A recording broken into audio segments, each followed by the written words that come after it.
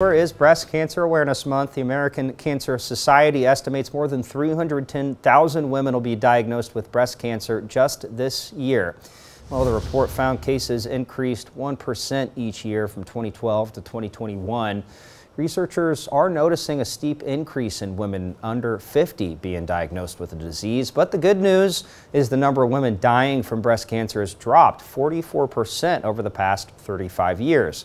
Screenings and new treatments have led to the overall breast cancer death rate drop. Screenings are recommended to detect cancer early when it's easier to treat.